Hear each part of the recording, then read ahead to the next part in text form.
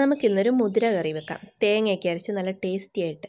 അപ്പോൾ ഒട്ടും ടൈം കളയേണ്ട, ഈ കറി എങ്ങനെയാണ് വെക്കുന്നത് നമുക്കൊന്ന് കാണാം. മുതിരക്കറി വെക്കാൻ വേണ്ടി ഞാനിവിടെ 1.5 കപ്പ് മുതിരയാണ് എടുത്തിരിക്കുന്നത്.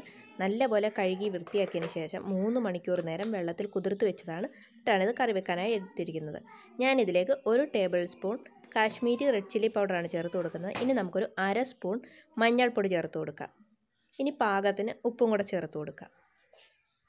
ഇനി ഈ മസാലപ്പൊടികളെല്ലാം ഒന്ന് ഇളക്കി കൊടുക്കാം. എന്നിട്ട് നമുക്കിതൊരു 4 വിസിൽ വരുന്നവരൊന്ന് വേവിച്ചെടുക്കാം. 4 വിസിൽ കൊണ്ട് തന്നെ നമ്മുടെ മുതിര നല്ലപോലെ വെന്ത് കിട്ടും. ഒരു 3 മണിക്കൂർ നേരം നമ്മൾ വെള്ളത്തിൽ കുതിർത്ത് വെച്ചതാണ്. അതുകൊണ്ടാണ് 4 വിസിൽ കൊണ്ട് തന്നെ വെന്ത് കിട്ടുന്നത്.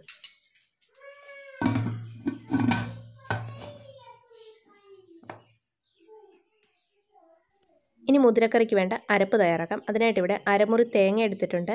ഒരു 3/4 സ്പൂണോളം red chilli powder, Kashmiri red chilli powder എടുത്തിട്ടുണ്ട്. ഒരു 1/2 സ്പൂൺ ചെറിയ ജീരകം എടുത്തിട്ടുണ്ട്. 6 വെളുത്തുള്ളി എടുത്തിട്ടുണ്ട്. അപ്പോൾ അതെല്ലാം ഞാൻ നല്ലപോലെ ഒന്ന് അരച്ചെടുത്തിട്ടുണ്ട്, നല്ല ഫൈൻ പേസ്റ്റായിട്ട്. നമുക്കിനി ഇതൊരു സൈഡിലേക്ക് മാറ്റി വെച്ചിട്ട് നമ്മുടെ മുതിര വേവെന്തോന്ന് നോക്കാം. നമ്മുടെ മുതിര ഇവിടെ റെഡിയായി വന്നിട്ടുണ്ട്. നമുക്കിനി ഇതൊന്ന് ഉടച്ചെടുക്കാം. നിങ്ങൾക്ക് വേണമെങ്കിൽ കുറച്ച് മുതിര എടുത്തിട്ട് മിക്സിയുടെ ജാറിലേക്ക് ഇട്ടൊന്ന് അരച്ചെടുക്കാം. അല്ലെങ്കിൽ കൈകൊണ്ട് തന്നെ നല്ലപോലെ ഒന്ന് ഉടച്ചെടുക്കാവുന്നതാണ്.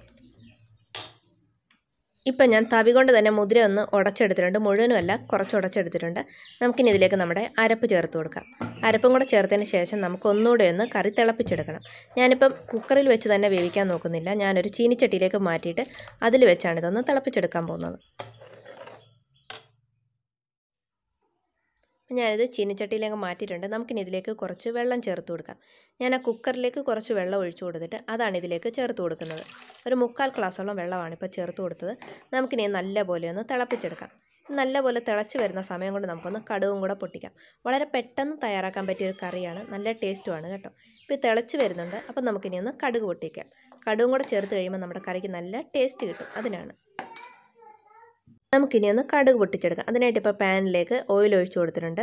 നമുക്കിനി ഇതിലേക്ക് ഒരു 1/2 സ്പൂണോളം കടുക് ചേർത്ത് കൊടുക്കാം.